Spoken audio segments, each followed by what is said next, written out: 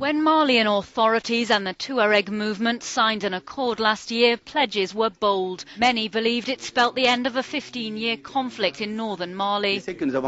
We must remember that what we call the Accord of Algiers is not an international agreement. It's an agreement signed by the people of Mali in Algerian territory. But a year on, critics say the accord, which promised to restore peace and security, is failing. Water shortages and the survival of livestock are daily worries.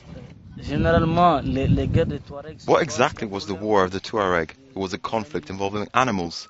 That's what made the war spread from village to village. The situation in Kidal in northeastern Mali is tense. In May, clashes took place between the army and former rebels. In Agadez, in neighbouring Niger too, the situation is precarious. Some say this no longer has anything to do with Tuareg rebel groups. The borders of the Sahara Desert are permeable. Raids have been a problem in the region for a long time. There are rebel groups and bandits throughout the area. A Belgian development programme has set itself the daring task of reinforcing security in the Niger area, with its scheme of weapons for aid.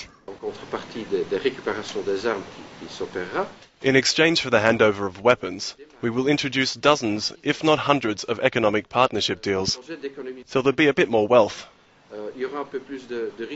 It's well known that the lack of financial development is the underlying cause of armed conflicts.